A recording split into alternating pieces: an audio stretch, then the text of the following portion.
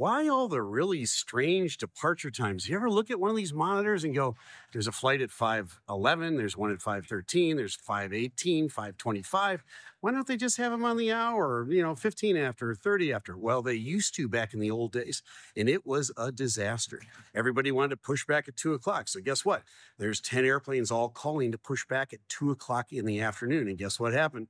Some didn't push back until 2:06 or 2:07 or 2:09. So what happened was the FAA got involved and said, look, instead of all these delays on the ramp or getting somebody airborne and then having to hold them and burn up all of that fuel or divert someplace else because we didn't think about this ahead of time, they started staggering all of the departure times. So they doled it out to all the airlines.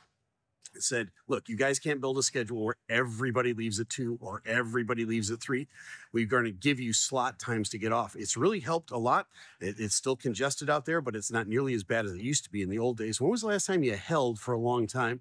It's been a long time since you've done that. Now, you might have sat on the ground at your departure airport, and that's by design, so that you don't hold and burn a bunch of fuel and waste a bunch of time airborne. Now you know. I'm Captain Steve. Fly safe. Wait. Don't go yet.